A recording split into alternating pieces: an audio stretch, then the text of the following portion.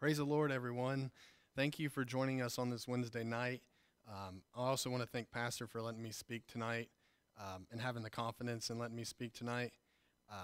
And I know tomorrow's New Year's Eve, so I wanted to speak on New Year, New Chance. So if we could go to Matthew chapter 26, verse 31, and I'll be reading through verse 35. Then saith Jesus unto them, All ye shall be offended because of me this night. For it is written, I will smite the shepherd, and the sheep of the flock shall be scattered abroad. But after I am risen again, I will go before you into Galilee.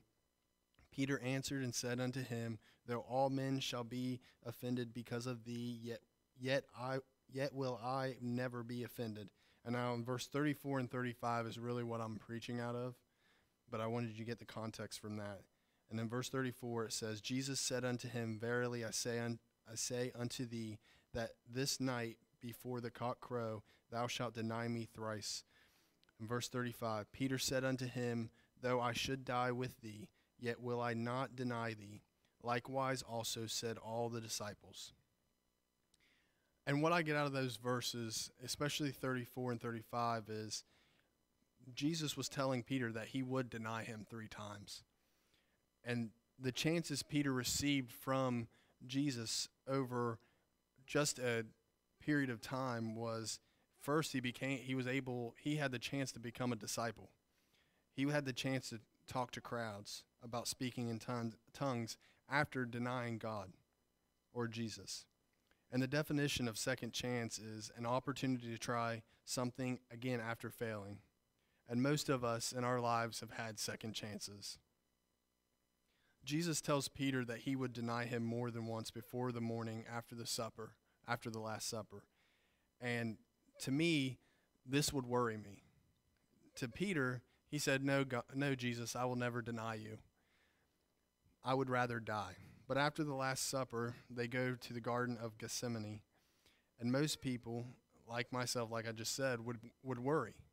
Most people in our church, if Jesus told them, you're going to deny me, well, that scares me because I never want to deny God. But even though Peter knew of what Jesus said, he did not worry about it. While at the Garden of Gethsemane, he fell asleep twice. And even after falling asleep, God came to him and said, and he still fell asleep. Like, why are you sleeping? I asked you to watch. But he fell asleep. We have all had times where we have been told different things and didn't even think anything of it. Peter never believed that he would deny Jesus, so he didn't worry about it. We all believe in the good times that there's no reason for me to worry about something because I don't need to worry. I'm in the best time of my life. But in the bad times, we don't realize that we are sleeping while we shouldn't be.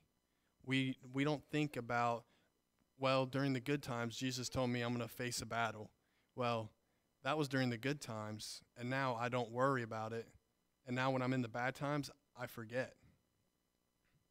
And you read in Matthew 26, verse 69 through 75, and it says, Now Peter sat without in the palace, and a damsel came unto him, saying, Thou also wast with Jesus of Galilee. But he denied before them all, saying, I know not what thou sayest. And when he was gone out into the porch, another maid saw him, and said unto them that were there, The fellow was also with Jesus of Nazareth. And again he denied with an oath, I do not know the man. And after a while came unto him they that stood by, and said to Peter, Surely thou also art one of them, for thy speech beguileth thee. And then verse 74, Then began he to curse and to swear, saying, I know not the man. And immediately the cock crow. And Peter remembered the word of Jesus, which said unto him, Before the cock crow, thou shalt deny me thrice. And he went out and wept bitterly. You read that, and you see at the very end of those verses, he remembers what happened during the good times. While he was at the Last Supper with Jesus, and he tells him, no, I'd rather die. But then the bad times come along, and that's after Jesus was taken. And when those bad times come along, we don't realize what happened in the good times will affect the bad times. Peter knew what Jesus said, but didn't worry about it. Instead, he forgot about it. Now, I will tell you my wife is here, and I am going to tell a story about my wife. But me and my wife, we do not worry about the same things at all. I worry about paying bills, even though we've never once had issues paying our bills. I still worry about it. But there's a specific bill that both of us often forget about, but I'll keep reminding her to pay that bill, and she still will forget it because she's not worried about it. To me, I'll never forget that bill again because I worry that we're going to forget to pay it. But it goes to the back of her mind. And this is what happened to Peter when Jesus told him that he would deny him. He didn't worry about it. He forgot about it. It went to the back of his mind. Throughout our lives, we all receive different chances. With my family and my parents especially, I received numerous chances over my life. Numerous. I can remember when my dad would ask me to do something, and I would do the exact opposite. But the next time it rolled around, he'd ask me to do it again. And that time I would do it because he was giving me that second chance. In Acts 2:13, verse 14, we see that it says in verse 13, others mocking said, these men are full of new wine. And just reading that verse, it doesn't really give you any context of what's going on. But you look at verse 14, and the first two words, but Peter. I've already told you about what Peter just did. Peter denied Jesus 3 times. But it says, but Peter, standing up with the 11, lifted up his voice and said unto them, ye men of Judea, and all ye that dwell at Jerusalem, be this known unto you, and hearken to my words. And it goes on, and he speaks to this crowd of people.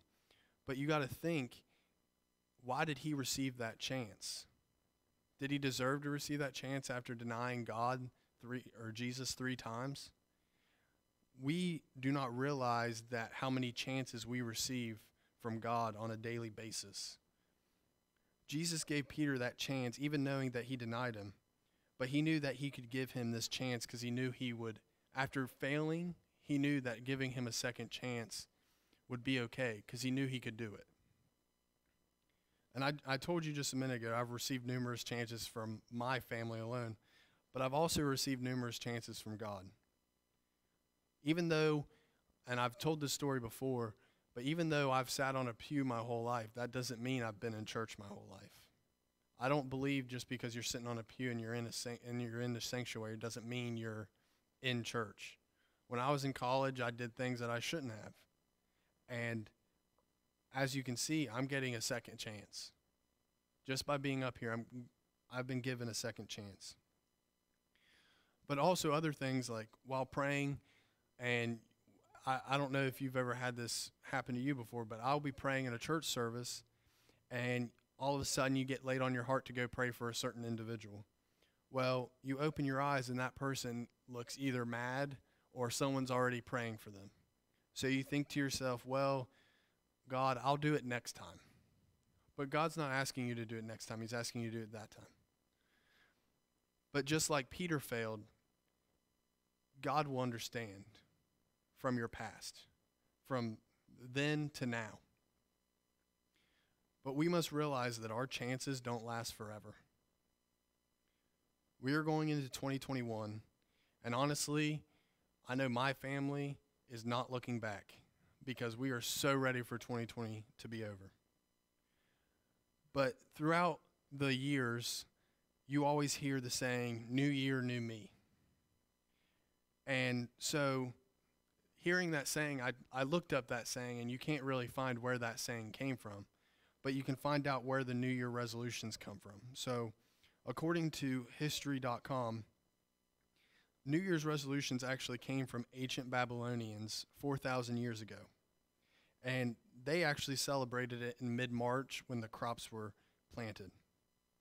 The Babylonians had several things included in their New Year's celebration. It was a massive 12-day religious festival, also known as Akitu, if that is how you say it. I believe it is.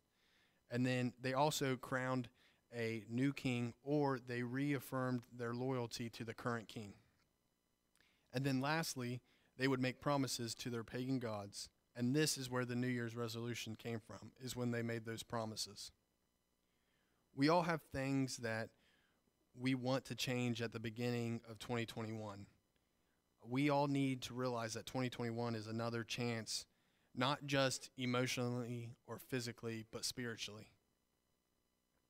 How often are our resolutions that we choose are just regular resolutions? For example, well, this year I'm going to start working out, or this year I'm going to work on me. But we don't think about spiritual resolutions.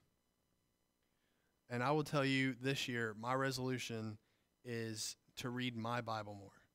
I'm an awful reader. You can ask anybody in the church. They all know that. I tell everyone that. And I don't like to read. But for my walk with God, for my spiritual well-being, I need to read my Bible more. And in 2020, I just told you it's just been exhausting. The election year that feels like it will never end. It's even though the election happened, that we still every day are hearing more and more about it. COVID-19 and then individuals having to quarantine. I know that in our church that we've had multiple individuals have to quarantine. And since I can remember, I've heard that God is coming back. I've always heard in my life, well, it's coming soon. But we are honestly living in unprecedented times more than ever. We need to understand that we are closer than ever. I'm not going to say that God's coming back in 2021. I don't know. But do you want to take that chance that he is? You read in Mark 13:34 through 37.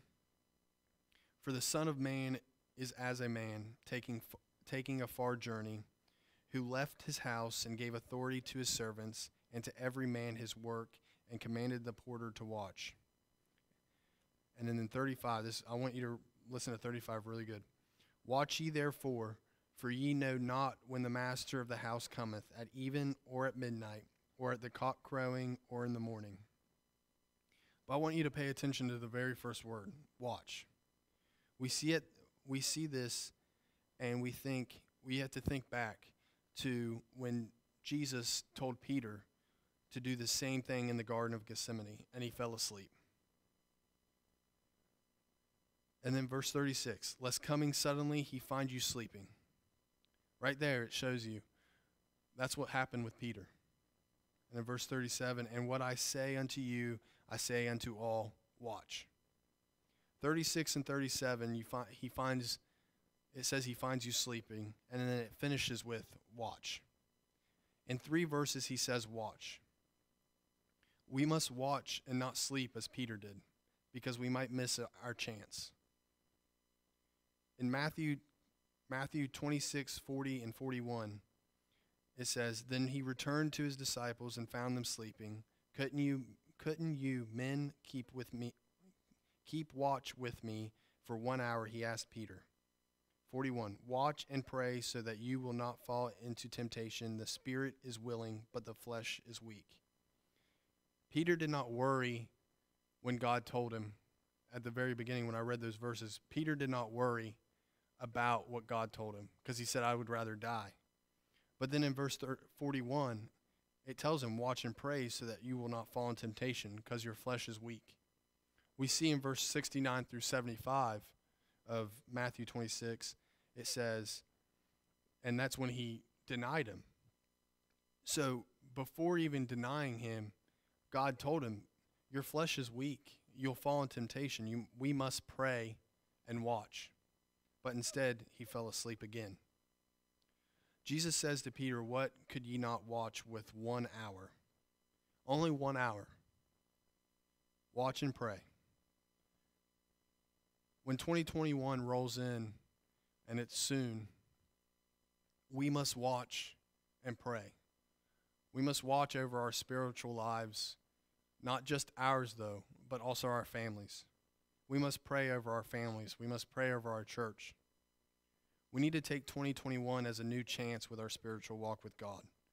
We cannot fall asleep and grow weak in our spiritual walk. Like those verses said, our flesh is weak, so we must keep ourselves strong by doing what God has asked. And as I come to the end of this message, but before I close, I wanted to say that Peter was not the only one that was given chances with Jesus. Rahab, Moses, David, Zacchaeus, and even the thief on the cross were given second chances. It does not matter what you have done, you can receive another chance. I can tell you through experience, you can receive another chance. If you don't go to a church right now, you can receive another chance. He died on the cross to give each of us another chance. And before I pray, I know I've been speaking about 2021 a lot, but if you don't have a church and you need a church, that's why we're here. Even online, if you're in Florida or wherever, that's why we're here. But I'm going to go to prayer. And while I pray, if you could pray with me. Jesus, thank you for this message, God, and touch each of us with the chances that you've given us, but the chances that we can receive in 2021. God, we ask that you bless 2021 for each of us and that our church is touched. And not only our church that is in person, but also our online congregation that's watching. In your name we pray, amen. But I want to thank you for joining me, especially me. I'm very nervous, so thank you for joining us on this Wednesday night. Also, this Sunday, I've been speaking about chances, so this Sunday is your first chance for 2021. You can come to be with us in person at 11 a.m. Pastor always says that the first and last services of the year are important, so please do not forget in person this Sunday at 11 a.m.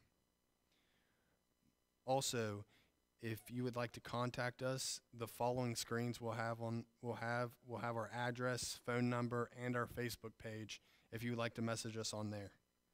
Please don't forget that starting January 2nd, and that is this coming Saturday, that we're going to start prayer and fasting, and that will be the first week is sweets. So get your sweets in now because for a week you're not going to have any. So thank you for being with us. God bless.